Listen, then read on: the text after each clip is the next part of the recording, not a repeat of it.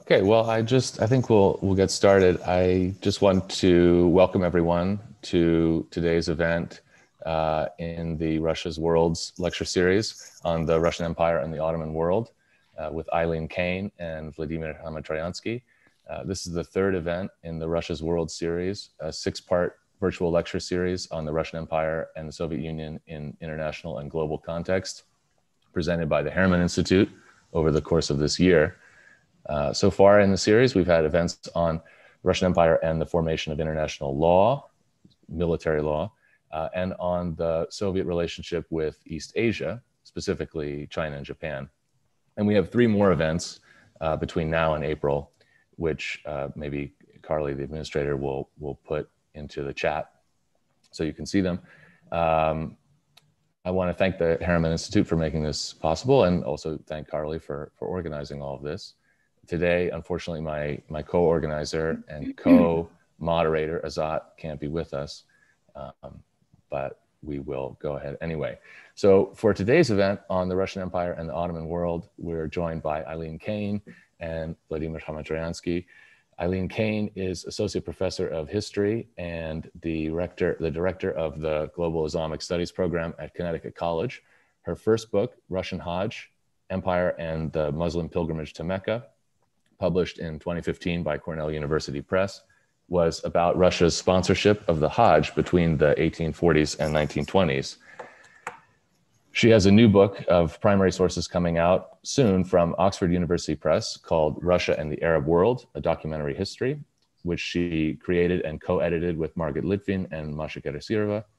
This year, she's on leave with the support of a National Endowment for the Humanities Fellowship, working on a book that looks at mass Jewish and Muslim immigration from Russia to the Middle East between the 1840s and the 1940s. And today her talk will focus on migrations as a way to understand connections between Russian and Ottoman history. Vladimir Hamed-Troyansky is Assistant Professor of Global Studies at the University of California, Santa Barbara. He's published articles in International Journal of Middle East Studies and Comparative Studies in Society and History. And today he will be talking about his forthcoming book project, Empire of Refugees, North Caucasian Muslims and the Late Ottoman State, which investigates the origins of organized refugee resettlement in the Middle East, focusing on Muslims from Russia's mountainous North Caucasus region, over 1 million of whom fled to the Ottoman Empire between the 1850s and the First World War.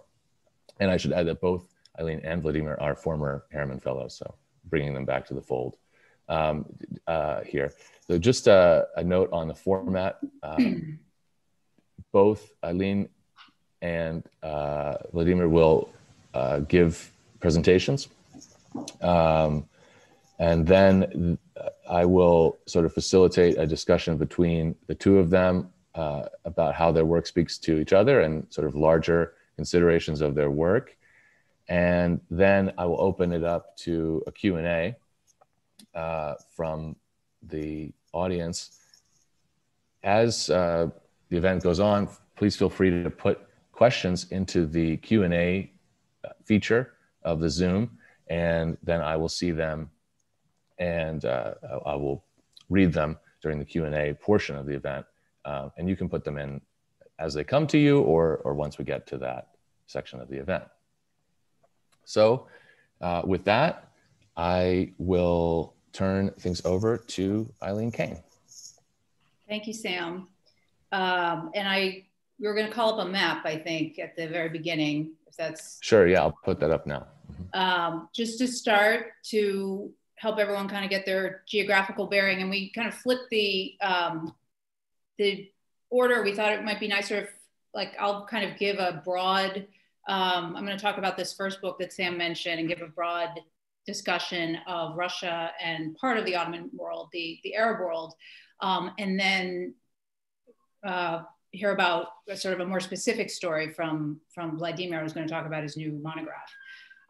So thank you again to Sam and Azat for inviting me to take part in this series and for everyone for tuning in today. This invitation caught me at a good moment because I'm at the tail end of a book. As Sam mentioned, this book, Russia and the Arab World, a Documentary History, is coming out in 2022 from Oxford University Press. And I'm eager to share with you today some things about this book, where it comes from, how it can help us think about the overlapping or shared histories of Russia and the Ottoman world, and also what it reveals about the field that I think we can say by now we have, that has taken shape 30 years since the collapse of communism, from new scholarship that tries to bring together, successfully does bring together Russian and the histories, modern histories of Russia and the Middle East. So a few observations, I thought, to start things off.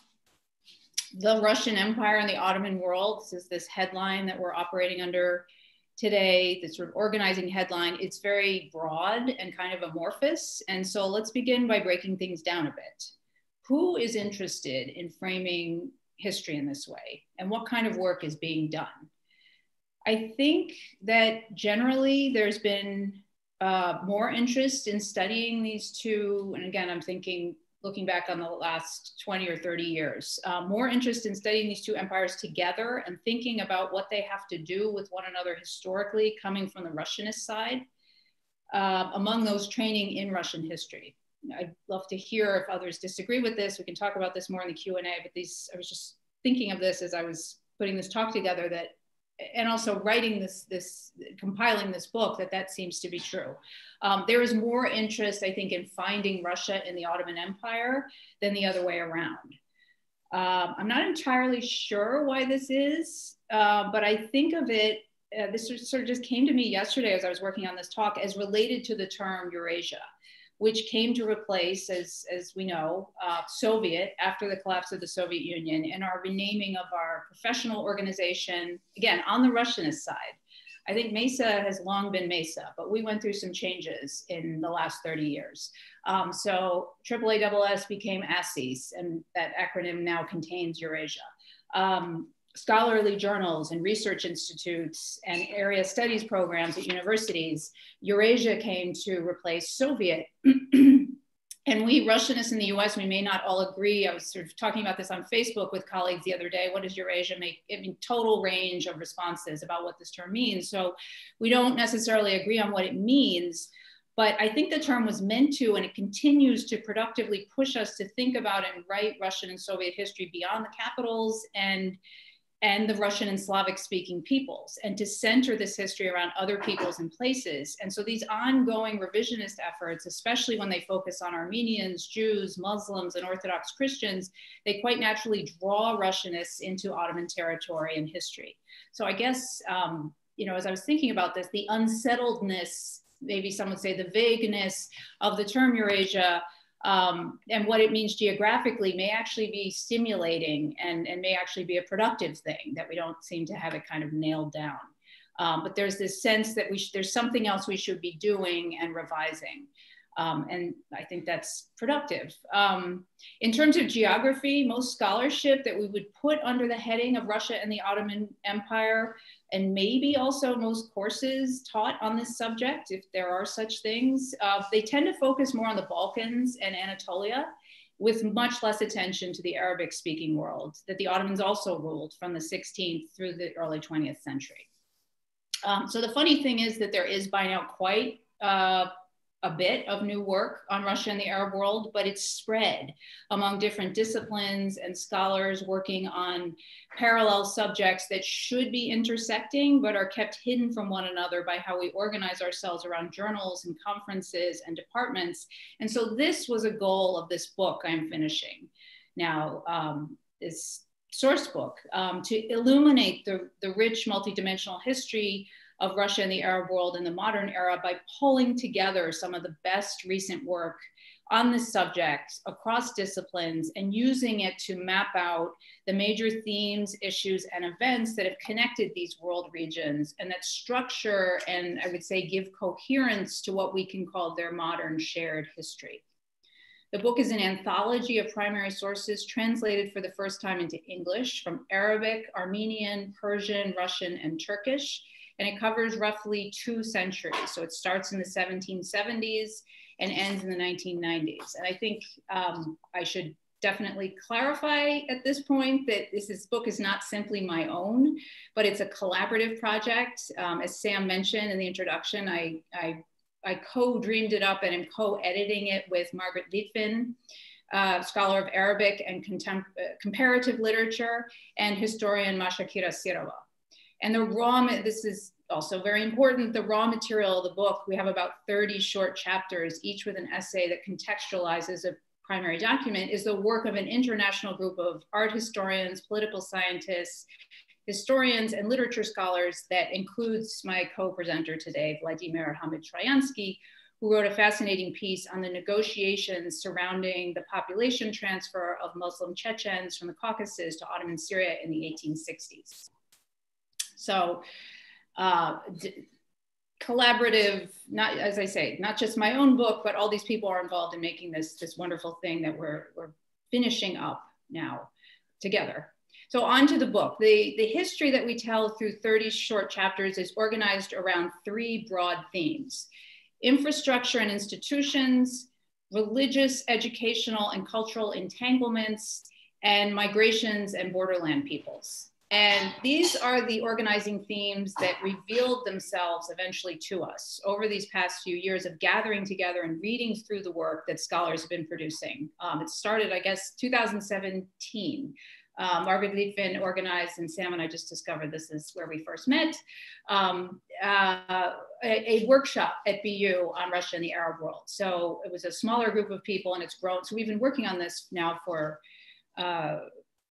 about 4 years. So my point is that, so we didn't just impose these 3 themes on our contributing scholars and say, could you write up things along this, just to give you a sense, as I said, of where this book comes from. But we instead let the work that we were gathering together from colleagues reveal these patterns to us. And so let me, in my remaining time, give a brief sketch. There's some loose ends here, some few ragged edges maybe, but I'm in sort of the midst of revising the introduction for the press. And what I tried to do was just sort of pull out, it won't capture everything or all the wonderful chapters, but I wanted to give you a sketch of the kind of narrative we've managed to put together, we've created, and some of the highlights from it, touching on these 3 themes. Again, infrastructures and institutions, entanglements, and migrations. So to start with, infrastructure institutions. We start the book chronologically in the 1770s. Historians rightly see the 1774 Treaty of Küçük-Kaynarca, which ended 6 years of war with the Ottomans, as Russia's emergence as a mighty European empire to rival Britain and France. So the treaty opened the Ottoman Empire up wide to Russia, I think we can say. It ended Ottoman control of the Black Sea, and it gave Russia its lush northern shores, which, in keeping with the day's colonial trends, were quickly christened New Russia. So here we think New England, New France. This was kind of the trend of the time. So these northern shores become New Russia. Ambiguously and with important consequences over the 19th century, the treaty recognized Russia's authority as protector of Christians under Ottoman rule. This again will be, every Russianist knows this, and this comes up invariably in surveys of the modern Middle East, as this is sort of, Russia has arrived, Russia is going to start inserting itself into Ottoman affairs, and this issue of it being protector of Christians is part of this treaty. The treaty also gave Russia permission to open consulates all across the Ottoman Empire. Rather vaguely, it said wherever it had interests. And it gave Russian consuls the authority to extend extraterritorial privileges to Tsarist subjects in Ottoman lands. These are known as capitulations, these privileges. The British had been enjoying them and the French for many centuries already. And they weren't just concessions for Russian subjects. In this case, they also, as I say, allowed Russia to actually build institutions, open up consulates on the ground across the Ottoman Empire. And Russia gets to work on this immediately after 1774, establishing a network of consulates, including in the Arab lands. Starting between the 1770s and 1830s, rather quickly, Russia sets up a constellation of consulates in Alexandria, Aleppo, Beirut, Cairo, Damascus, Haifa, and Jaffa, officially to protect its subjects moving through these places as merchants and pilgrims. So this is the interest that it has. It says we have merchants, they don't specify how many, but we have people moving through these places, so we need these consulates. Jerusalem, they're kind of clustered around trading ports and near the city of Jerusalem, which was a focus for Russia, which had in mind from the very beginning and talked a lot about Orthodox pilgrimage to Jerusalem, but the Ottomans kept Jerusalem closed for religious reasons to European consulates until at least Russia doesn't go in until the 1850s. I think the British are there before, but so they keep them out for a while. And so Beirut is the next best thing. It's the diplomatic hub for Europeans at this time, and it's close to Jerusalem. So they give Russia a physical ground presence, as I said, in the Ottoman world, that it will then use in a number of ways to manage and advance its internal and external imperial agendas. So these two things are connected. It makes creative use of them as a base for activities that its imperial rivals, Britain and France, are also pursuing in the Arab lands. Things like spying on one another, developing trade relationships, conducting ethnographic work on so-called natives, looting manuscripts from monasteries, and cultivating allies, or trying to, among the ethnically and religiously diverse population. In terms of power politics, some scholars have talked about this, Russia's use of consulates, not just Russia, but others also, to extend protection as a kind of effort to cast, this is Lauren Benton's phrase, shadows of sovereignty into the lands of others. These consulates, so this is really interesting to me and something that we bring out in the, well, the contributions help us to articulate and bring out in this book. They deepen Russia's understanding of what's going on in its own new borderlands in the Caucasus and how they were connected to parts of the Arab world through economic activity, religious networks, and migrations of different kinds. So for instance, the Russian officials in Baghdad, where they open a consulate in the 1880s, they kind of get there and they discover and try to get in on the trade they had discovered circulating between the South Caucasus and Iraq. They know there are all these reports they're sending back as soon as the consulate opens, and they note in particular there's a lucrative lambskin trade between Karbala and spots in the South Caucasus. So they're discovering what they're claiming as their interests. So they conquer the Caucasus and they start, by opening these consulates abroad, getting a sense of what kind of trade is going on between the Caucasus and parts of the Arab world, and then try to get in on this and profit from it. Russia's opening of consulates in Jeddah in 1891 and Basra in 1900, as Masha Kirasirova and I will discuss in one of the chapters in the book, they aim to facilitate not only the Muslim pilgrimage to Mecca in the case of Jeddah, but also to push deeper into the Arab lands to develop trade. In the early 1900s, Russian exports to Iraq include sugar, matches, porcelain plates, and especially kerosene, which continued to be exported into the early Soviet era. In fact, prior to the discovery of petroleum reserves on the Arabian Peninsula, the largest single Soviet export to the Arab world was Russian gasoline and kerosene that was refined in Baku and shipped by steamship via Batum.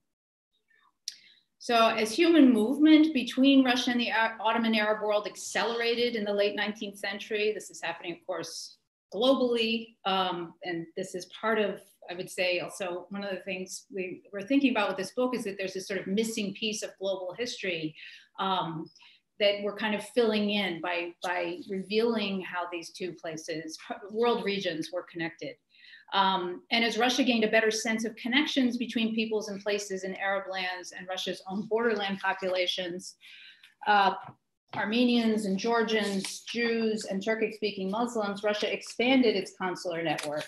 It was between the 1880s and the early 1900s that Russia opened its consulate not only in Jeddah and Basra, but also Baghdad and Yanbu, and a vice consulate in Karbala. Not coincidentally, it was also in the 1880s that the Russian government assisted and soon officially sponsored what was called the Imperial Orthodox Palestine Society, IOPS, which built its own institutional presence and sprawling school network in the Arab world that I'll say a little more about in a moment. But if you've ever been to Jerusalem, you've seen what they call the Russian compound, and this is they began building this in the 1860s. It's right outside the old city walls. And the photograph on the flyer for this event is of a hospital that was part of this compound. So they built this compound in Jerusalem of buildings, various buildings. And if you think of the entire IOPS presence by the eve of World War I, it's apparently was as many as 110, maybe more. That's the estimate. I've seen as high as 117 little schools all over places we know today as Lebanon, Syria, Israel, Palestine, some of them in tiny villages. So we want to think about this also as an institutional presence and an infrastructure. So moving on now to entanglements. I'm just looking at the time to make sure I'm not going to go over. Entanglements, we want to think of these are how institutions were used, the kinds of religious, cultural, and educational dynamics and results they produced. So very simply, the institutional and diplomatic frameworks that I've just described created, we could think of them as tracks for enterprising individuals of various backgrounds and affiliations to move along between Russia and the Ottoman Arab world. I guess I would say 3 points about this. One, it was a multi-confessional group of people who did this. It wasn't just one group. Russia tried, that's one. Two, Russia tried to produce certain connections and movements. So it's not just that people spontaneously move once the tracks were laid.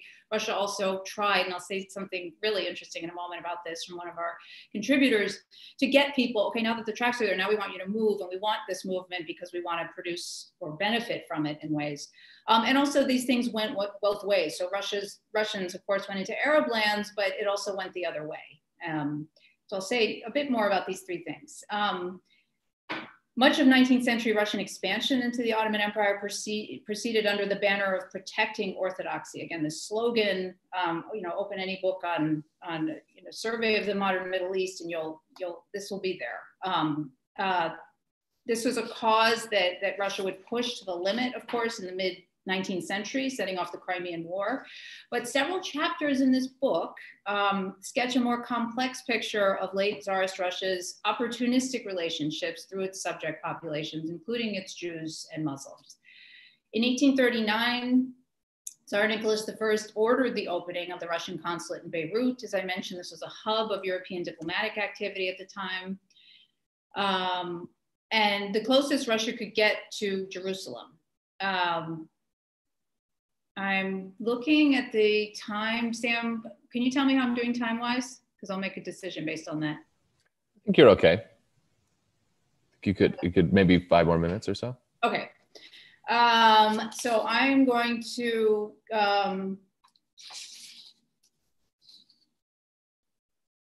okay. So the consulate opens, and here's the main point. The idea is to go in and protect orthodoxy and to protect Orthodox Christian pilgrims and expand Russia's presence there. They discover, the first consul discovers that in fact, local clergy don't want Russian help often. They resent Russian interventions, and there aren't actually all that many Russian Orthodox pilgrims showing up. By contrast, there are a lot of Muslims and Jews. At least one historian, Alex Carmel, the late historian who wrote a lot about Haifa, he wrote in the 1980s, and I think this deserves further scrutiny, that there's almost a way in which writing about Russia as being in Palestine through its Orthodox populations, it's sort of kept hidden this other story about Jewish migrants, because he claims that as of the 1830s or 1840s, the largest group of Russian subjects there were in fact Jews. So some of these people actually show up at the Russian consulate. They start making demands of the Russian consul to protect their rights. The Russian consul feels this is an entry that I contribute to the book. So, he's sort of ambivalent or not sure about how to deal with this, because they want to have, they're trying to establish ties with the Orthodox Church. But they also have these populations that are asking them for help, and that seem to exist in sizable or considerable numbers. So why is this interesting? One of the reasons this is interesting, I think, is that decades before organized Zionism, these documents from the Beirut consulate show an early pre-Zionist wave of Russian Jewish immigration to Ottoman Palestine in response to possibly, I can't say for sure, I mean, I'm sort of working on this now and looking more into the reasons that made people move, but deteriorating conditions of life for Jews in Russia. I mean, this is the period when Jews start to be forcibly conscripted into the army. This is much smaller than later waves that begin in 1882, but they're still significant. And this is also very interesting. These communities, Russia kind of lets them go. They've overstayed their passports. Many of them come under British protection, but there's regret about this later. And this is one of the documents that I translate and present in the book, where they say, you know, that was actually a mistake. These people are very useful to us, precisely for the reason that they're under suspicion in the Russian Empire. They have global networks. They're connected to a lot of foreign money. They know everyone. And so what makes them suspect in the Russian Empire makes them useful in the Ottoman Empire. And there's a discussion in the 1850s after the Crimean War about how it was a mistake to let them go. And what we should really do is plant some rich Russian and Polish Jews in Palestine who can help spy on the British for us. So it's this, you know, interesting, you know, I'm thinking of Eric Lohr's book on Russian citizenship, about how there are populations that they don't want in the empire and they want to let them go. And this is an interesting case of, well, they also kind of want to hold on to them and maintain connections to them if they're useful to them in a place like the Arab world in this period. I'm going to skip some things because I don't want to take up too much time, and I frankly want to hear what Vladimir has to say. I'll just, I think, do two more things if I have time for that. Sam, do you think a few more minutes? Okay. So one of the most interesting parts of the book, I think, is, and this gets at this issue of how ties have to be kind of, ties that we think of as being historical have to actually be manufactured. This common sense will tell us this. People aren't born feeling a yearning to go to Jerusalem if they're Christian. There's something that produces that yearning. But Elena Astafyeva, the historian in the book, presents this amazing essay where she shows just how Russia, the IOPS in Russia, tries to make make Russian peasants into pilgrims, make them want to visit Jerusalem, and also make Jerusalem central to their understanding of Russian Orthodoxy. So she has these documents that she found, you know, very quickly. You'll see when the book comes out, and you read her entry, but they would, so also we want to think about the IOPS as having this institutional presence and infrastructure in the Arab world, but also in the Russian Empire. So they open branches in Russian towns and villages everywhere. And then they have these things called, this is what she writes about, it's totally fascinating, reading meetings. And and this is not small scale at all. So they hold these reading meetings for 1902 and 3 alone. They held 30,000 meetings in 5,000 locales in the Russian Empire, attended by more than 5 million people. They sent out 1,333,750 mass-produced publications to branches across Russia, 49,210 copies of a publication called Readings on the Holy Land, which is supposed to tell peasants about the Holy Land and how to think about it, and 640,000 plates of images and pictures of the Holy Land. And this I had to look up and learn all about, using these magic lantern displays, which is basically the precursor to the overhead projector. So they would gather these peasants together for these reading meetings and have these sort of overhead projector. They had these images, and they were all the same. Like, you know, it's like, you know, everywhere you went, it was like there was a script they were supposed to follow. So she gives us also a translation of something called Rules for Organizing and Leading Readings about the Holy Land. These get sent out to the leaders of these meetings, and they're told not only how to organize a reading meeting, put the cup here right by the door for the donations, you know, how the whole room is supposed to look, but they also give instructions on the kinds of emotions they should try to arouse and how exactly to do this. to carry out the mission of showing the sad state of orthodoxy in the Holy Land and to possess the hearts of Russians and to prepare for the triumph of orthodoxy. Leaders of reading meetings were supposed to appeal to their listeners' imaginations and help them see, hear, and feel the Holy Land. So, you know, both ways, like this sort of institutional presence is not just in the Arab world, it also has a corollary in the Russian Empire. And again, you know, common sense would tell us this, that like Orthodox connections to the Holy Land didn't just come from nowhere. People weren't born with these, but here she shows us exactly how they're trying to, it seems with some success, create them. I am afraid of going over, so I'm going to skip over a lot of stuff that I can certainly, if there are loose ends, things I promised to do that I haven't, I'm certainly happy to talk about that in the Q&A. I just wanted to make two final points. I don't want to go into the Soviet period though our book covers it, because I understand that my colleague Masha Kirasirova is slated to talk next month, and we'll surely we'll tell you what comes next and pick up on some of the themes that I've kind of laid down here. But the 2 points are that people were Russia's main strategic resource in the Ottoman Arab lands. So migrating peoples, expelled peoples, they provided Russia with excuses for showing up in and establishing a physical presence in places of interest to Russia. That's one, and two, and this is really the final point, the Tsarist and Soviet stories of connection to the Arab world and the Middle East are not separate. One leads to the next. And Soviet power and relations with the Middle East were built largely on the institutional infrastructure and human legacies of consulates and schools that the Tsar's government built across the Ottoman Arab world. Thank you. Thank you so much for that, Eileen. It was fascinating, and couldn't agree more on the connections between the two periods.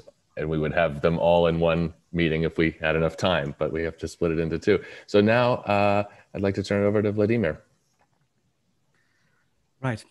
Good afternoon, everyone. It is a pleasure to be here, to be part of this amazing historical series on Russia's worlds.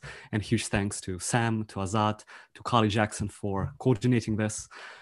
Herman is one of my favorite places in the world, so it's really great to be back, even if virtually. And I'm thrilled to be doing this with Eileen Kane. I'm looking forward to our conversation. So I will talk about my book project and then segue into my broader takes on how migration connects Ottoman and Russian imperial histories. My book project is titled Empire of Refugees, North Caucasian Muslims and the Late Ottoman State. And the book examines the migration of Muslims from the North Caucasus region and their resettlement in the Ottoman domains between 1860 and World War I. And in that period, about 1 million Muslims from the Caucasus moved to the Middle East.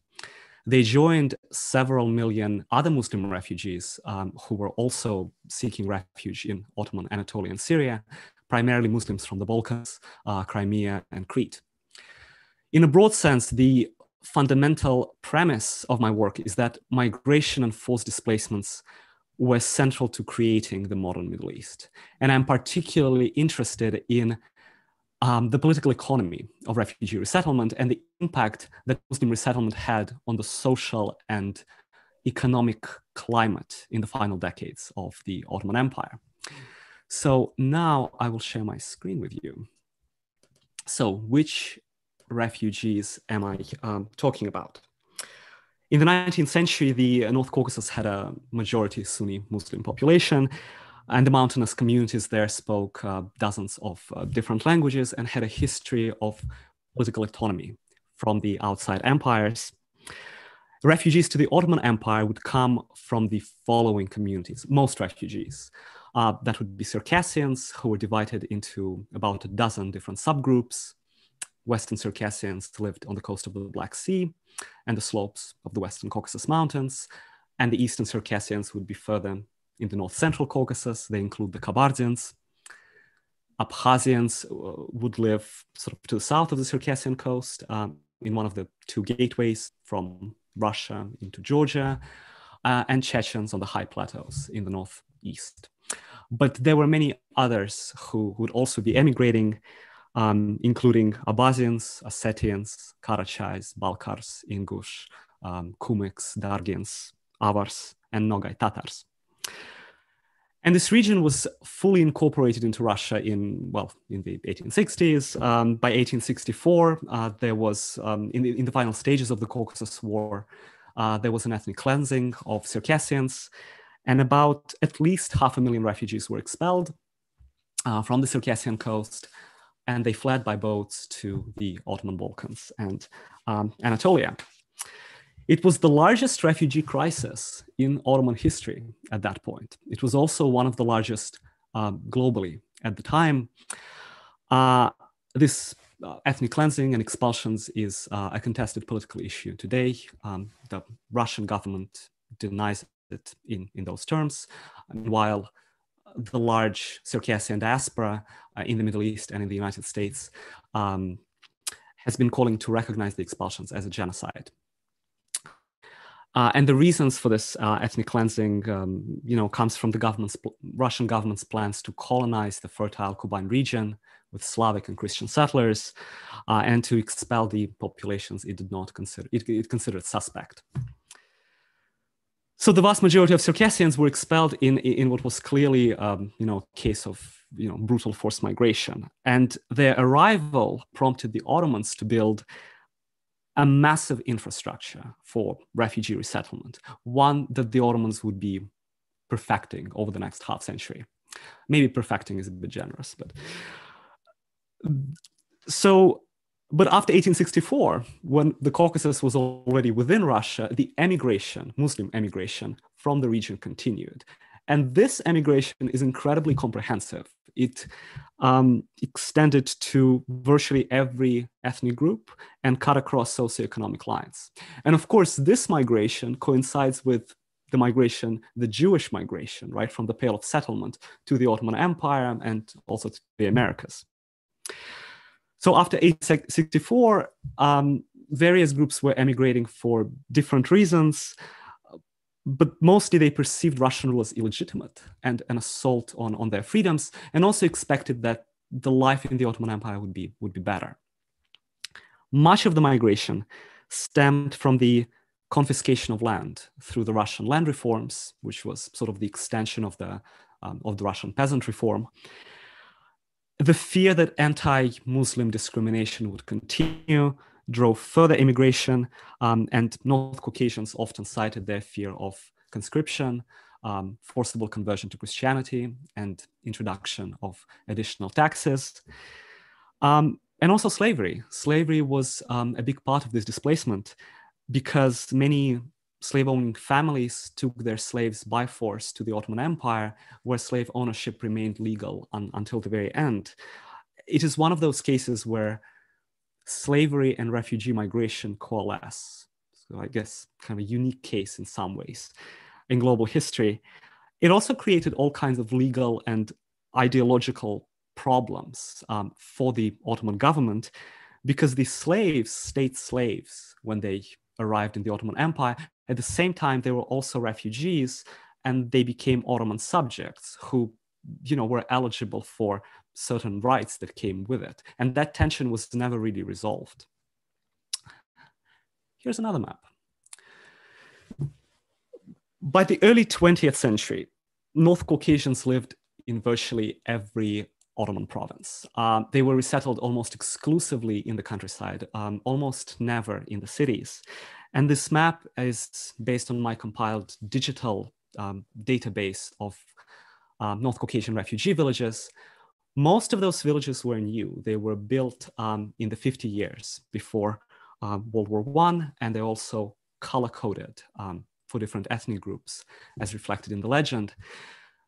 Before the 1877-1878 Russo-Ottoman War, about half of all the Circassians were resettled in the Ottoman Balkans, in what is now northern Greece, Macedonia, Bulgaria, and Romania. But after the war, they were expelled and they left for Anatolian Syria.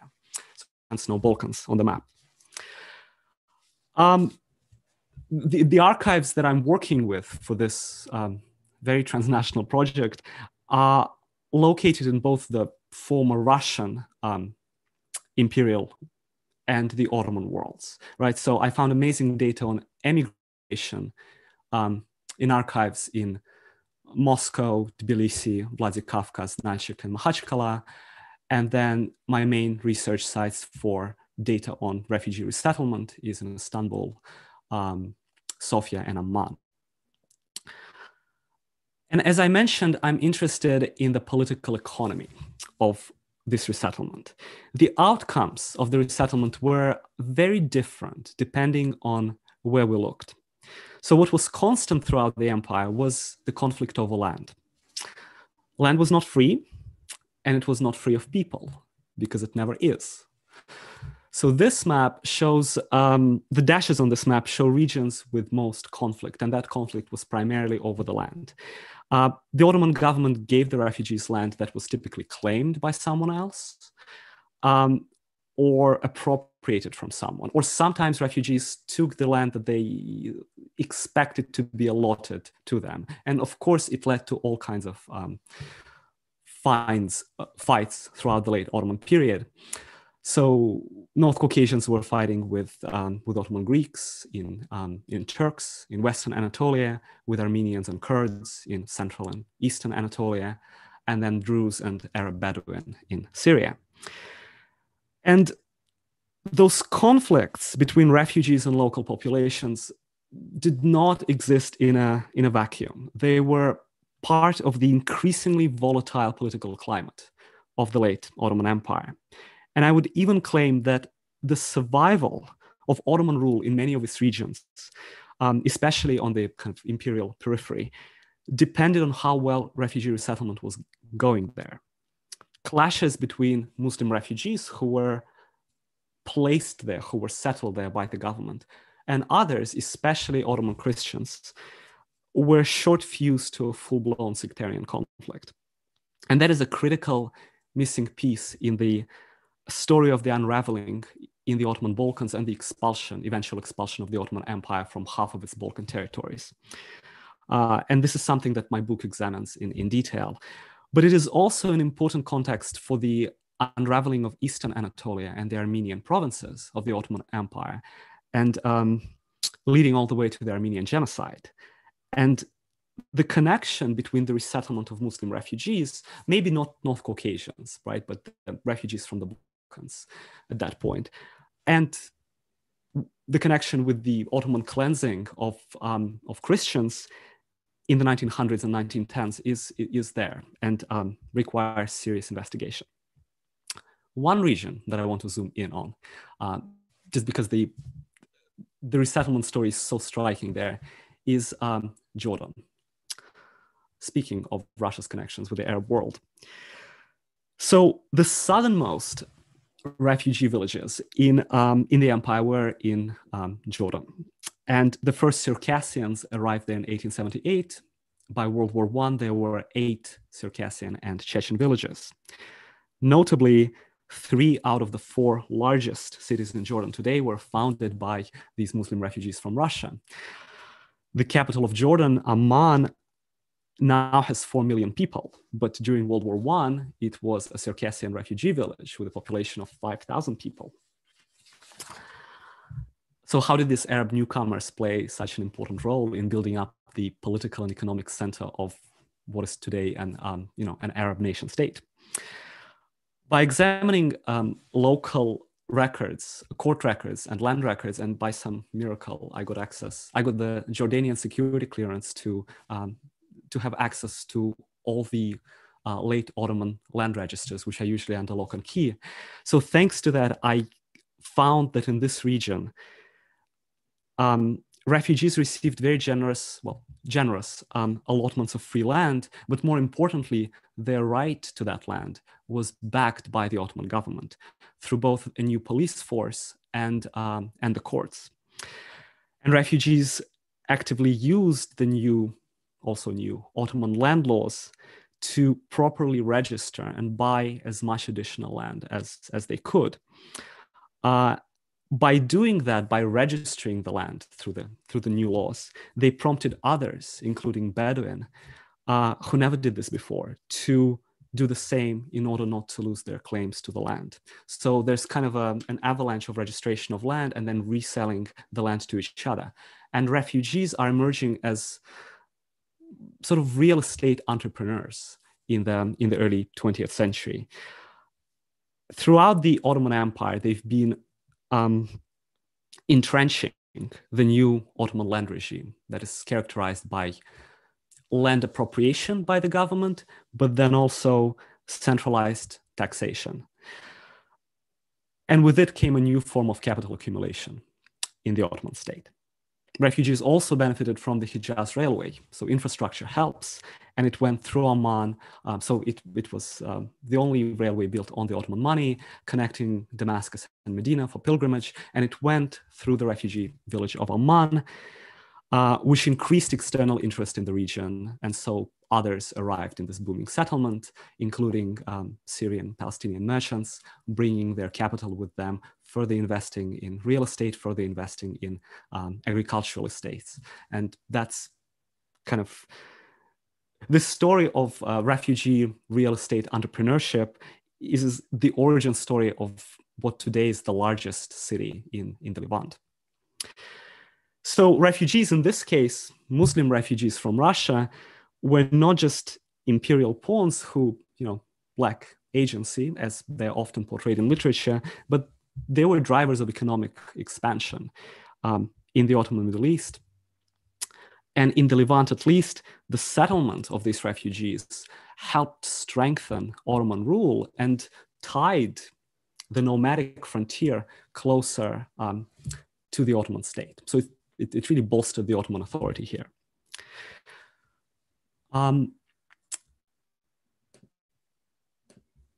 I will end with three broad implications of this research and kind of contributions to broader Middle Eastern, transnational Russian and global history and international migration history. So first, this North Caucasian resettlement challenges many Western-centric assumptions about migration and terminology of migration. And I'm using the term refugees throughout to underscore the forced nature of expulsion of most of these people, especially Western Circassians in the 1860s, and also the inability of all refugees to return to Russia, at least in theory, because Russia instituted a return migration ban, a Muslim ban, right, on return migration of North Caucasians.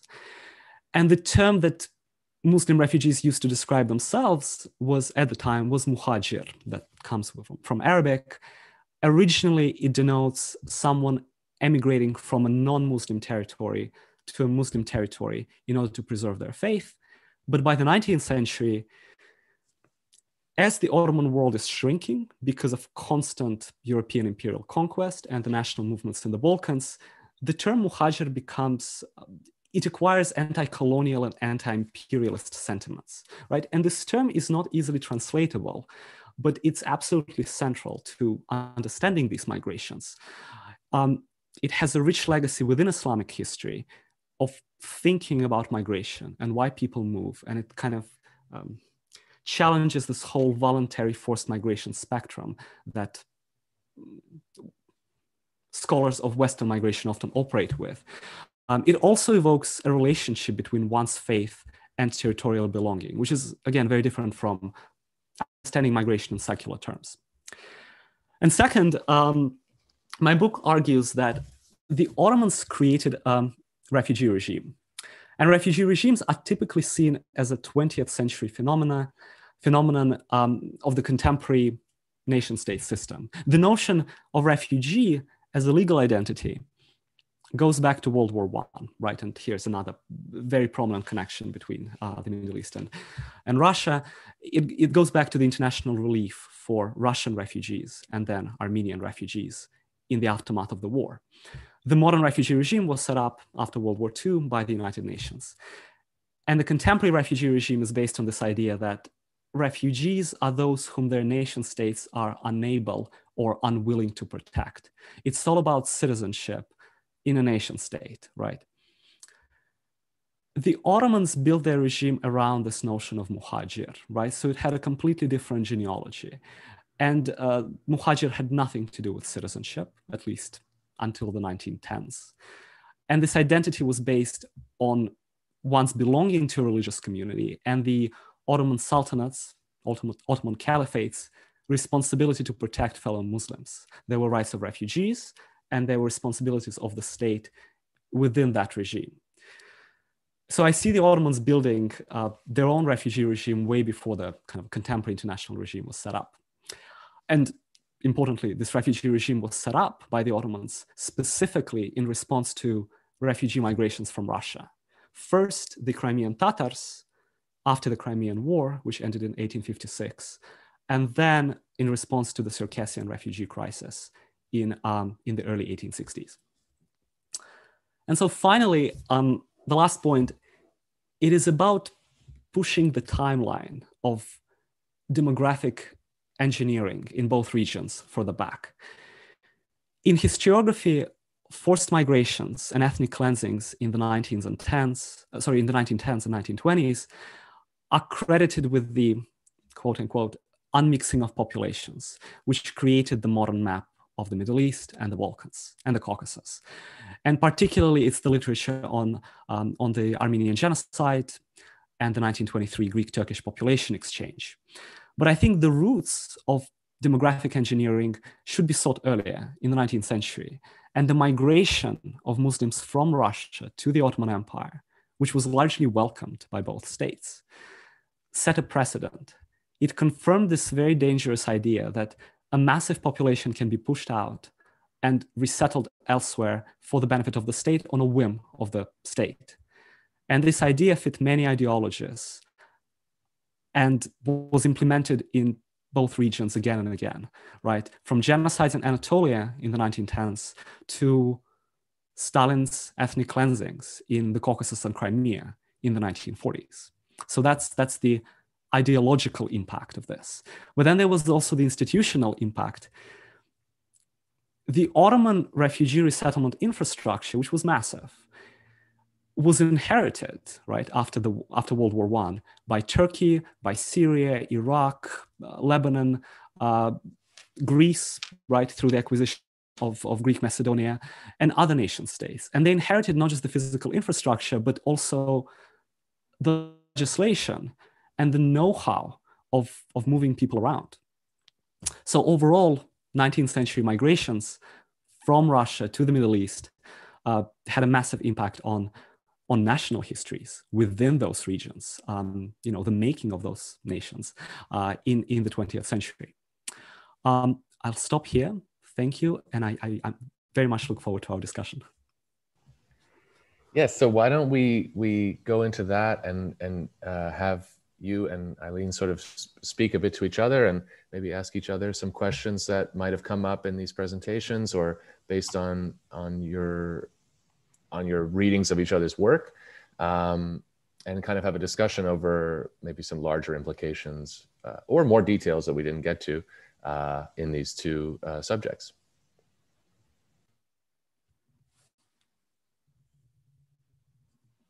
Okay, could I start? Your book is so awesome. That was such a wonderful presentation. I'm so excited to see. You also have an article out. I did want to plug that just came out on Armenian conversions to the Armenian Muslims converting to the Armenian faith in the Caucasus. And I noted that you also brought up, I haven't read the whole thing yet. I just was able to read the abstract before, but you also bring up, and you're sort of bringing things together that aren't usually brought together. This is kind of what I was getting at in this book that you're a part of when I said that the anthology is we have these sort of parallel stories that should be intersecting, but are not. And I see you bringing these together in your own work. You bring up Jews in the Pale, Jews from the Pale of Settlement converting to the Armenian faith. Is that right in your article? Yeah, also, actually Jews all over the empire, both in the Pale, in the Caucasus, and even in Central Asia. Which to me is just, it just is bringing things together in this article. It's just so wonderful because, the study of Jews in the Russian Empire is usually, it's really the Pale of Settlement, and then if you want to get at sort of connections or conversions or even coexistence with Muslims, people say, well, we can look at Bukhara or at the Caucasus. Forgetting that people are also moving around in these periods, even from the Pale, they're not necessarily staying where they are. So you're bringing all these things together in this amazing way. I wanted to ask about, you're telling a story in this book about the Ottomans seeing these migrants as useful. And as it sounds like in Jordan, they were sort of working to establish Ottoman authority in these places. They're trusting them to kind of, here's where I'm going. Selim Deringil has written about, and there's someone else I feel like who's also written about this, but there's this idea out there that I think I see you eating away at here, or maybe taking down, that these people were seen as suspect. So Muslim migrants to, there was fear, he has this article I can't remember the name of right now, but that there was a fear that these Muslim migrants from the Russian Empire might actually be agents of Russia, and they weren't altogether, they weren't to be trusted. You know the article? I think it may also be in his book that it's been out for a while now, but we still read and talk about the well-protected domains. So do you grapple with this at all in the book? Because I think others who know his article, know his work, this idea is out there. And is that something you're taking on head on in your work? It sounds like they trust these people. They don't see them as, there's an issue that also came up with buying property in the Hijaz, and you have Indian Muslims, and then you have Russian Muslims, and they don't want this to happen because they're afraid that then this land is going to belong to Russia, and then they've sort of colonized this area. Yeah, thank you. Thank you for amazing questions. I think I'm more pushing against historiography that there's this assumption that those refugees, they come into the Ottoman Empire and the Ottoman government immediately uses them, right, for like all kinds of nefarious purposes. And it uses them, well, for sectarian purposes, to change the demographic ratios on the margins. And that literature comes especially like when you look at the Balkans, and it all comes out of the national and nationalist narratives. And I think we need to chronologically, yes, but not immediately. So when people are coming in the 1860s, right, it's the height of the refugee crisis.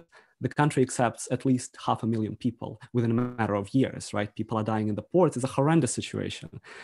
And my sense is that there's less of a strategy from the Ottoman government. It's more of a mess. And they're just trying to settle them wherever there's free land. So most migrants would actually end up at that time in the Muslim majority regions. But then there's the Russo-Ottoman War of 1877-78.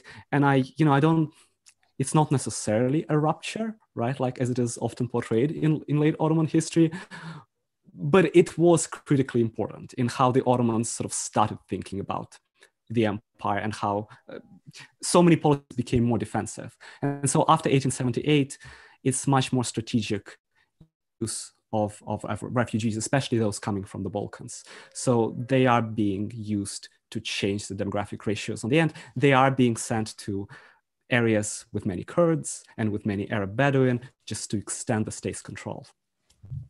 Yeah, and thank you for mentioning the article. So the article came out in Comparative Studies in Society and History, and it's about the conversions of Muslims, Assyrians, Yazidis, and Jews in the South Caucasus into the Armenian faith. And I was collecting those materials for years as I was going to the archives in the Caucasus, because the story is so incredible and it just didn't make sense to me at first. And so I was set to investigate why people were converting, what were the social classes and where those people lived. It's not a mass phenomenon, of course, but nevertheless, it is a phenomenon that is persistent throughout late imperial Russian rule.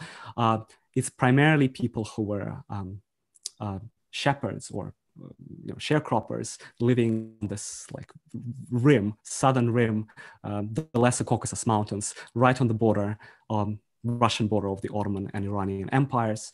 And there were quite a few conversions there. And of course, what is striking is that all is happening as there's a mass phenomenon of forced conversions of Armenians into Islam. And well, parts of Eastern Anatolia are on their way to the genocide. Eileen, I also have a question. I'm I'm very curious about your current project, and I am wondering. So I was speaking about Muslim migrations and Jewish migrations, right, from Russia to the Ottoman Empire. Do you see institutional connections there, right? Either in terms of the push from the Russian Empire, or as those migrants and refugees are coming into the Ottoman Empire, what is the intellectual is there shared intellectual framework for migration? Are any connections between the leaders of that immigration, between Jewish and Muslim intellectuals in the Russian Empire? So I guess one of the things that I'm interested in, well, first of all, I wanted to say that I think one of the things you've done, which is something that I should start by saying, I went to a talk, I was on leave one year at Brown and studying modern Middle East history, and David Myers came and gave a talk and said this really provocative thing that if he gave a talk on the Israeli-Palestinian conflict, and he said, if you want to understand the roots of this conflict, you really should go to Russia, to the 1880s. And so, sort of making this argument that if Russia hadn't kind of forced people, encouraged people, by the end, they're actually setting up institutions in Russia through, I think it's called the JCA, to help people leave, that we never would have gotten to this point. So it was a sort of provocative point, but I was happy to hear it because I feel like Russia, you hear about the British when it comes to the Israeli-Palestinian conflict and the history of everything that came beforehand, but Russia kind of drops out of the picture. And I've always kind of wondered why that is. I mean, I guess the short answer is I don't know yet the answer to these questions. I'm interested to find out.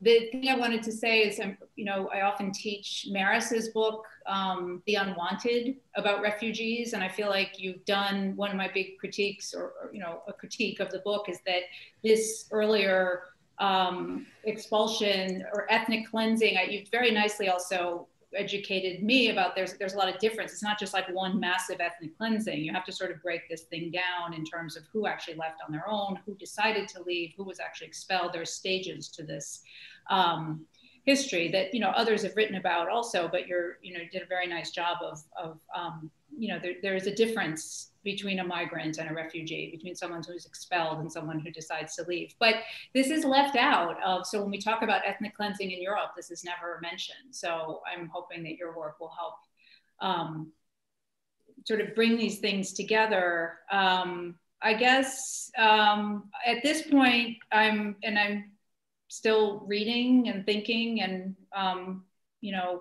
I don't usually like to give caveats, but I do. There are probably people here in the same boat. So I have children at home, and so I have gotten a lot less done on this book than that I'd hoped this year. So I say that only because I don't want to make it seem like I'm writing 2 books and everything's going swimmingly, because things are really hard right now. In terms of, and I was supposed to, of course, do research trips this year. So some of these questions are ones that I hope to answer more, but I am interested, and I think of Elena Campbell's book, as she's one of the scholars who I think does a good job of showing us that in the minds of Russian officials, they thought of these 2 things as connected.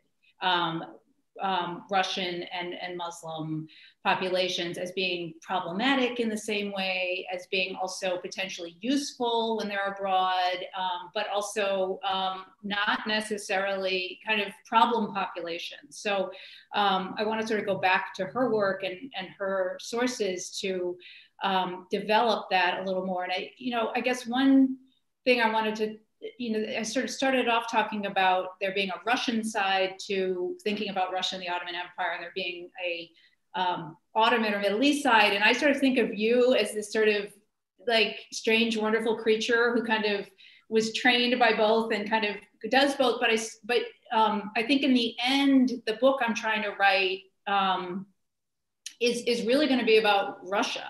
And I'm wondering if that, sort of how Russia thought and felt about these populations, what role the state played in, did it want them to leave or did it not want them to leave? Did it encourage, and why did it regret sending people abroad? And I'm very interested also in this question. Once they are abroad, well, let's not necessarily lose touch with them, because they're still not because we want them to come back, but they still are kind of ours, and they're useful to us in other ways. I'm thinking of Mark Choate's work on immigrant colonialism, which Tara Zara talks about also, that even though these populations are somewhere else in the world, it's useful to us to hold, sort of maintain ties with them. So, but one of the things I've been thinking about when I do have time to work on this monograph this year is this a book about Russia or is it about the Middle East? And and maybe you could do both, but I think ultimately it's sort of grounded in one place. So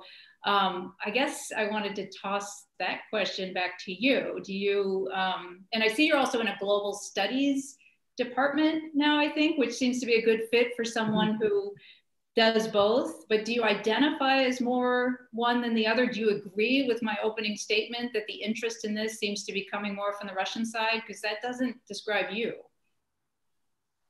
Yeah, I was thinking about that opening statement. I think it is a tension, right, for everyone who is doing some kind of Russian Ottoman history. Like, is it going to be about Russia, or is it going to be about the Ottoman Empire or the Middle East? And everyone resolves it in a different way. In my case, this book will be, it will be both. It will be a transnational history, because part of the story that I didn't talk about today is about the making of the diaspora, right? The making of the North Caucasian diaspora in the Ottoman Empire, and how many of those ideas travel back to the Caucasus, and many people travel back. There was return migration. I mentioned that on paper, there was a ban on return migration, and it remained throughout the late imperial Russian rule, which was fascinating. It was a ban to the point that Ottoman subjects could get visas to travel to the Russian Caucasus, right? Essentially as tourists. But if you were an Ottoman subject of North Caucasian descent, the Russian consulates were likely to reject your application to travel. So it was a ban. Nevertheless, people were trying to get back home. And I found this in the archives in the North Caucasus, but of many petitions of people trying to return, and also many unauthorized crossings of the Russo-Ottoman border, and many people succeeded in returning. And it was a matter, there was the ideological component of what the Russian government wanted. It didn't want them back, right? It was pretty explicit. Then there was also the financial and logistical component of this all. We don't want you back, but if you make it back, it is so much more, it is so expensive to send you back and deport you that we'll just quietly resettle you, right? And so tens of thousands of Abkhazians and Chechens managed to return and were resettled. So they were Russian subjects, then Ottoman subjects, then Russian subjects again. And this is before World War I? Yes, this all is before World War I. Okay, so this is also James Meyer has that provocative, cool article that everyone talks about. So you're sort of expanding on that and picking up. Right. Yes, his article deals mostly with Crimean Tatars, and this is more about the Abkhazians and the Chechens who managed to come back. And I do want to mention that there are so many wonderful historians and other scholars who are working on Russian Ottoman migration. There have been so many incredible works in the last, 5 years. Of course, your book that is absolutely wonderful about the pilgrimage, the Hajj. Then we have Lali Jan, who just published a book with Stanford University Press, Spiritual Subjects, Central Asian Pilgrims, and the Ottoman Hajj at the End of the Empire. And that book also sort of fascinating classification in terms of how migrants from the Russian Empire and from the Central Asian protectorates were classified in the Ottoman Empire. Some of them were pilgrims, some of them came to the Hijaz and stayed, right, like for years on end. They were mujahideen. Then we have Will Smiley, who has wonderful books From Slaves to Prisoners of War that deals with international law and the impact of migrations between the two empires on international law. James H. Meyer, Turks Across Empires. And I've seen this morning that there's a Turkish translation of this book, really. So that's great. And Andrew Roberts, who worked on the Balkans, migration and disease in the Black Sea region, on Russian relations in the late 18th and early 19th centuries. And there we see a different kind of migration, the labor migrants, right? Usually Slavic labor migrants crossing the Danube, right, from Russia to the Ottoman Empire and vice versa, starting in the late 18th century. Yeah, maybe I missed someone, and I apologize for that. So I just want to come in and maybe start to ask some of the questions that are in the chat, because we've got a number of really good questions. I think I'll start with a question from Said Ghaziev, and I'll just paraphrase it. But the question is about what kinds of agreements are made between the Russian and Ottoman empires over the expulsion of the Circassians, and what the form of those agreements looks like, and whether either empire is sort of held to account for meeting those agreements, or for meeting obligations or violating obligations that they might have agreed to towards the refugees in those agreements. So what's the form of the agreement, and then how are they held up?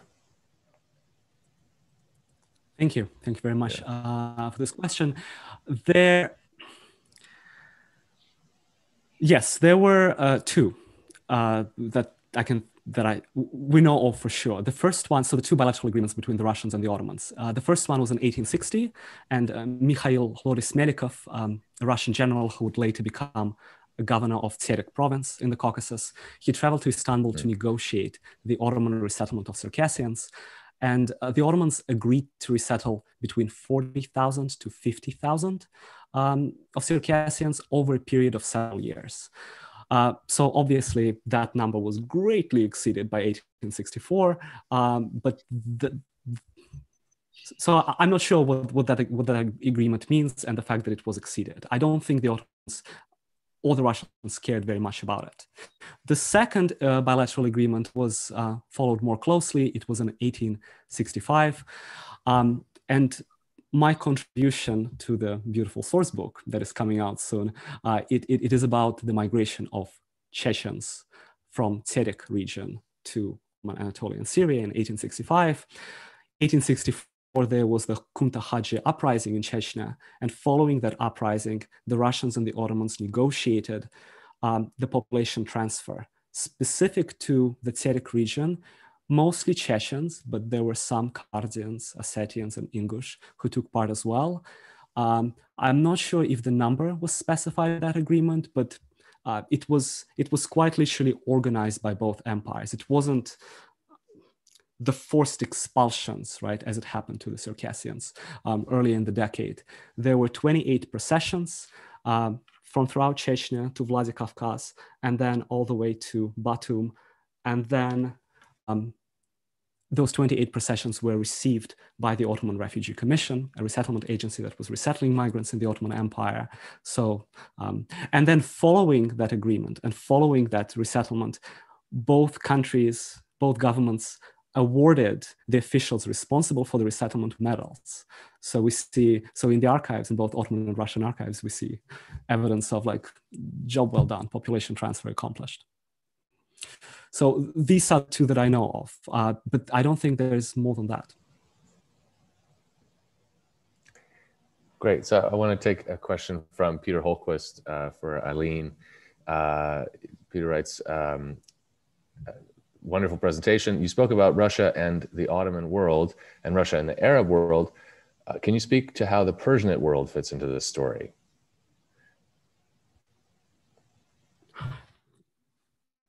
You're muted, Eileen. You're on mute. Thank you. Thank you.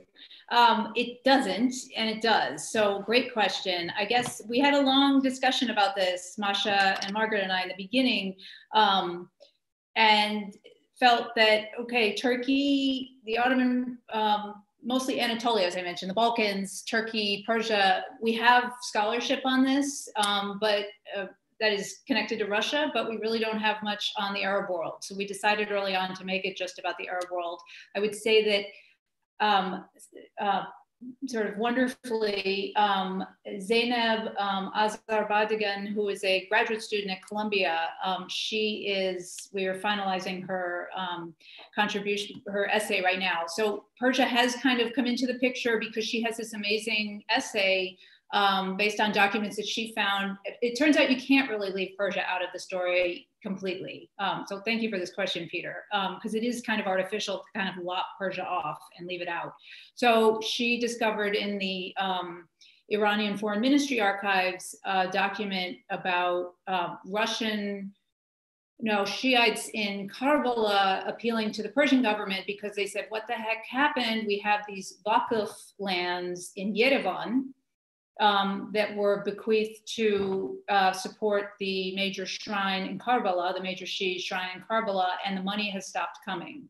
And you need to help us get that. So Russia takes over, the South Caucasus takes over Yerevan, and the revenues stop flowing. So, she has a very good definition of what a Waqf is. For those who don't know, it's a religious endowment, and it's supposed to go on forever. So like endowments are supposed to, I guess. So the money is the revenues generated from this farm are supposed to keep going to help support this shrine. And so this is a violation of, they make all kind of arguments about what it's violating and why it shouldn't be happening. But it's also, we decided to title her contribution, Eurasian Worlds Interrupted, to make use of this term Eurasia. But here you have these Shi'i networks and these religious worlds that have been kind of interrupted by the Russian conquest. And I've looked and I haven't found yet anyone there is some work, Vladimir, maybe of sources that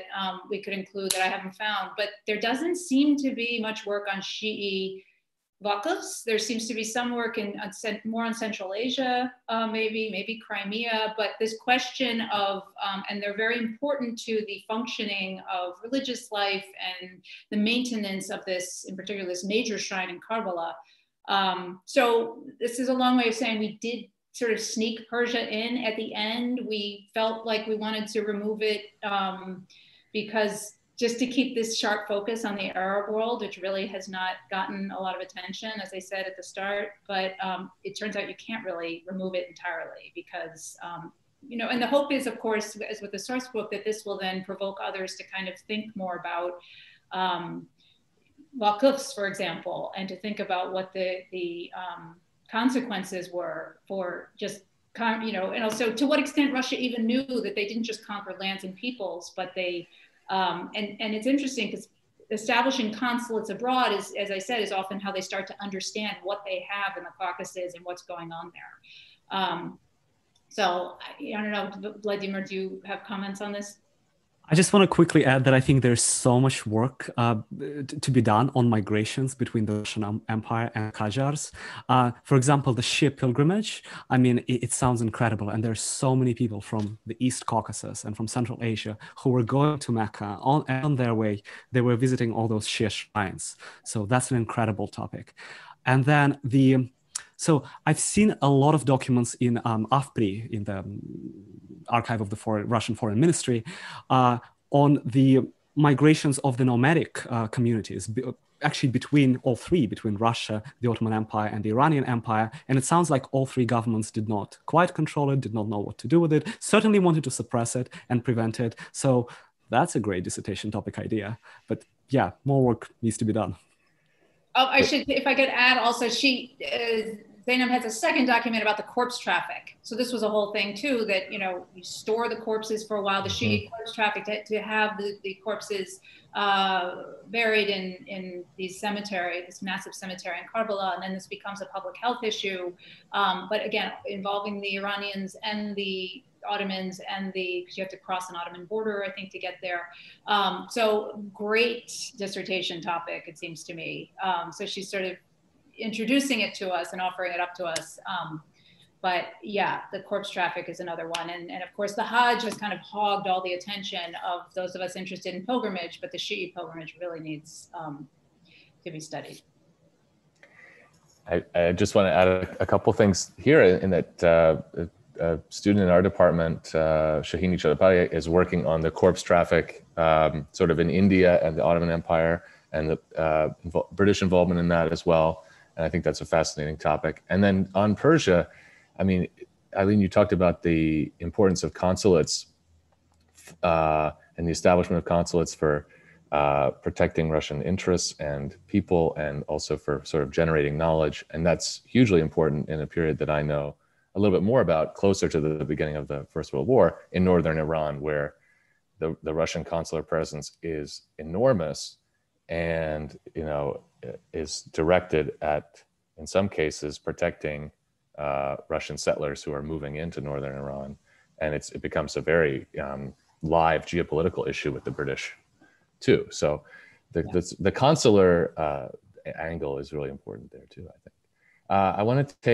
I think I'm going to take 3 questions here that are sort of meant for Vladimir, but I think that you both have things to say about them.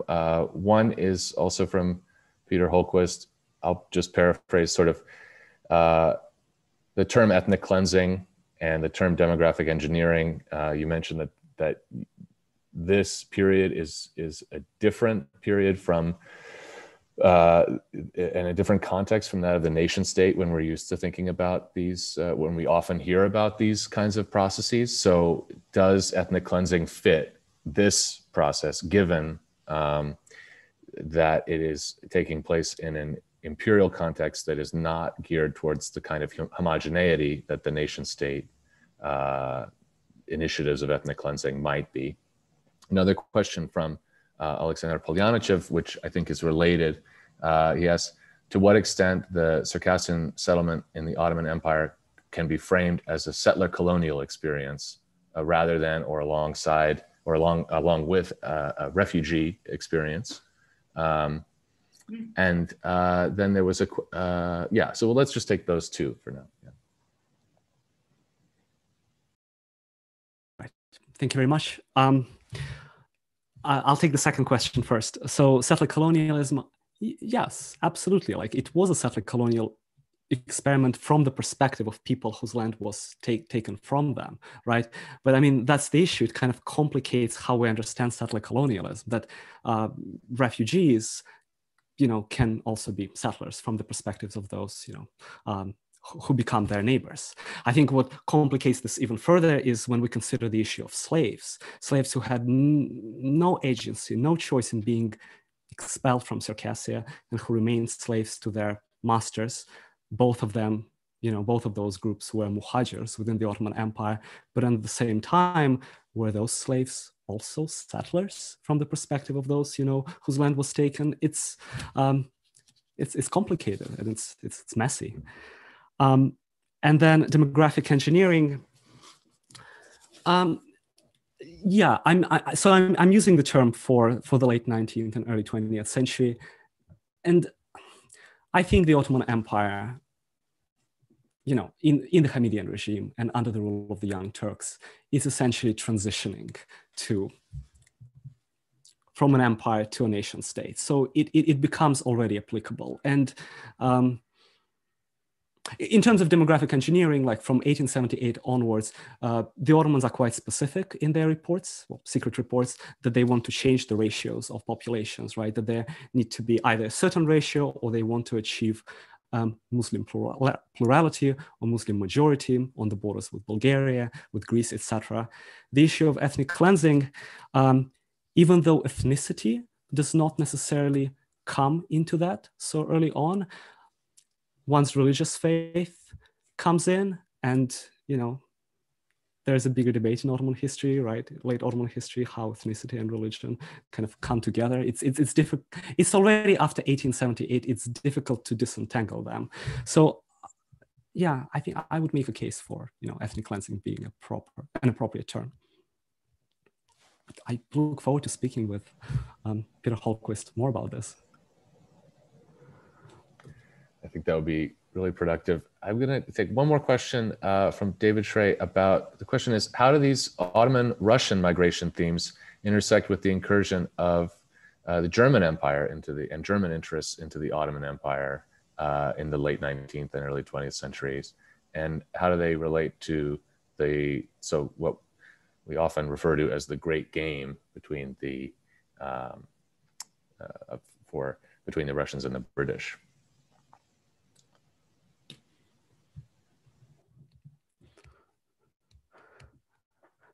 Eileen, do you have anything to say about this? It's a big question.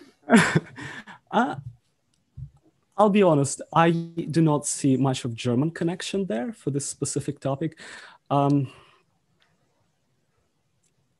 the British, I see the British meddling as much as, Russian and French meddling, using the word meddling from the Ottoman perspective, of course, in terms that the Ottomans could not fully exercise their control of their settlement, right, as their sovereignty was being eroded. They could not settle. I mean, that's kind of the irony. After 1878, they wanted to exercise control of their settlement and settle Muhajirs where they needed to go. But then they also could not settle them in all those places they wanted to settle them in, because the British and the French and the Russians did not want them anywhere near Palestine. Essentially, it was difficult to settle them in Lebanon as well because of all the European interests in the region. And if you remember the map that I showed of the North Caucasian settlements, there were very few in Eastern Anatolia because Russia made it very clear that they should not be settled near the Russian borders, because Russia was afraid that they would be drawn into the Ottoman military, or maybe even more importantly, that they would try to return to Russia, if they're settled too closely. So that's how I see the European powers coming in mostly in this issue. Yeah.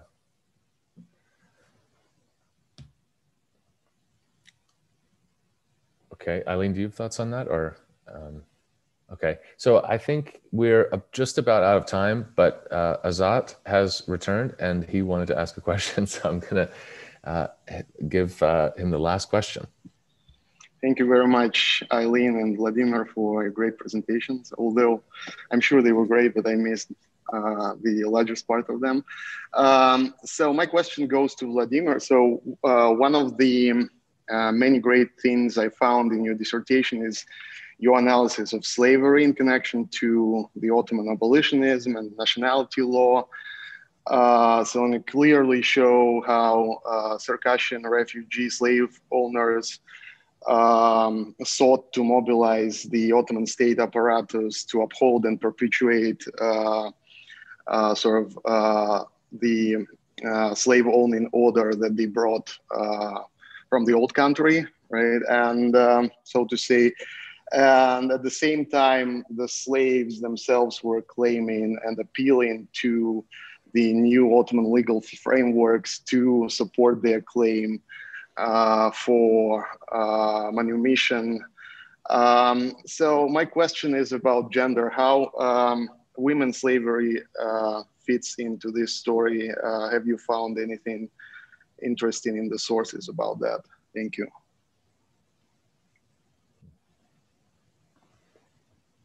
Thank you so much, Azat, and welcome back. First of all, I want to say that there is incredible work done on late Ottoman slavery. So Ehud Toledano and also Jada Karamürsel is currently writing a book that will kind of like change how we think about late Ottoman slavery. Yes, slavery was a big part of it. What is interesting is that we don't really know the numbers, exact numbers of slaves that moved from the Caucasus at the time. It was somewhat a sensitive internal matter often, and the refugees did not always disclose it to the Ottoman government.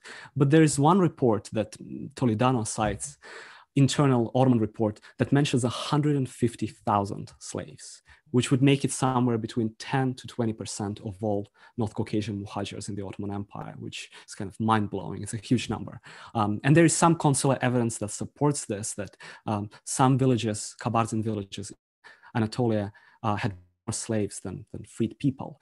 Now, of course, when we say slavery, right, sometimes the word serfdom is used as well. And that's because there are different categories of slaves in various North Caucasian societies. So some of them akin to brutal transatlantic plantation slavery. Some categories are more akin to Russian serfdom and working for the master at certain times of the year. But perhaps it sounds like when these slaves crossed over to the Ottoman Empire, they were all assigned the legal category of köle, right, or kind of slave in Ottoman Turkish. So for some of them, it was a downgrade of their social status. I do want to mention that there were slave revolts, something that we don't hear about much in late Ottoman history. They were not massive slave revolts, they were localized, but entire, slave communities and entire villages would try to resist, would take up arms. And in most cases, the Ottoman government would take the side of their masters because they relied on the cooperation, right, with the leaders of North Caucasian communities to keep the order in the countryside. And you ask about gender. What I find fascinating is that I would argue that the immigration of North Caucasians in the Ottoman Empire, specifically Circassians in the early 1860s, helped preserve the institution of slavery, of white slavery in the Ottoman Empire, because abolition was on the rise. There was from within the Ottoman Empire by Ottoman intellectuals. There was also so much pressure to abolish slavery by the British. And in the 1850s, there were edicts abolishing slave trade of black slaves and white slaves, if not slave ownership. But then we have a massive Circassian refugee crisis. We have many people selling either their slaves or maybe their family members, that part is not clear, because they need to survive in those Ottoman ports. And so there's so many more slaves who used to be very expensive, right, Circassian slaves. There's so many more of them. There's an oversupply on the Ottoman slave market. And I think after that, the abolitionist efforts kind of are very wobbly. We have a lot of consular evidence how Ottoman officials just buy up dozens of slaves and then send them as gifts to dignitaries in Istanbul. So slavery became more of an upper middle class institution. There were so many more notables who were investing in preserving the institution after this refugee crisis. Yeah, thank you, Azad. Well, so I think that this has been a really great discussion. I want to thank both Vladimir Hamed-Troyansky and Eileen Kane for being with us today. And thanks to everyone for attending and for all the great questions that we got. We couldn't get to all of them as usual, but unfortunately we're out of time. I think that this was such a good discussion because of the way that we were dealing with very broad issues and major themes, but with the kind of local and archival detail that both of you really bring to this work, and that your work is really incredible for. So thank you again for that. And I just want to say that our next event in the series will be on Thursday, February 21st. Thursday, February 18th.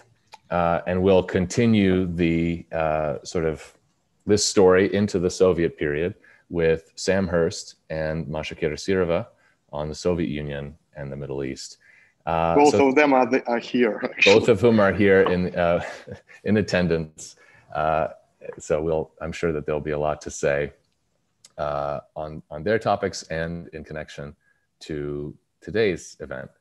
So thank you all again. Unless there are any last words that you'd like to have, I think we'll sign off for now.